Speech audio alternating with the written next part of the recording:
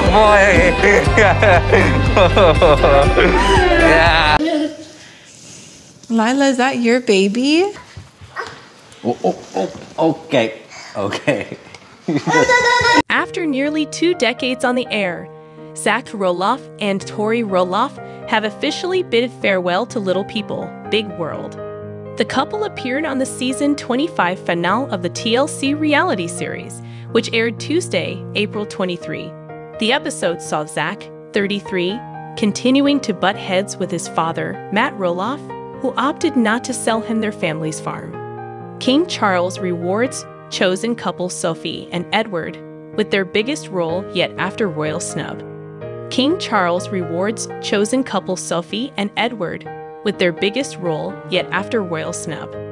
Megan Fox and Machine Gun Kelly's romance was getting toxic. Inside the Spice Girls reunion at Victoria's 50th, closer than they have been in years.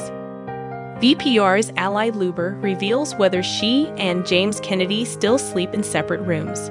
Friends' 20th anniversary, remembering Matthew, healing after heartache. Candy Buress was surprised that Andy Cohen was super sad after she revealed her breakaway exit. Niecy Nash's marriage advice includes get naked, go in the pool, and have champagne. Boston Rob Mariano jokes he had some post-show criticism for Deal or No Deal Island's Aaron Barbell. Taylor Swift likes theory connecting Fortnite video and Dear Reader. Kate Middleton makes history after receiving new royal role from King Charles. I'd spend a lot of time outdoors, and I definitely want that same experience for our kids, Zach said in a confessional, referencing his and Tori's children, Jackson, 6, Lila, 4, and Josia, 23 months.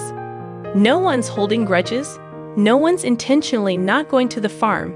There's just no interest. The kids don't ask. Nothing we're hiding from them. He added, when it comes to my dad, I don't know. That ship all sailed. There's not much of a relationship, just doing our own thing. Time might even it out. Everything will be healed. It'll just be different. Related. Little People, Big World star Matt Roloff's family farm ups and downs.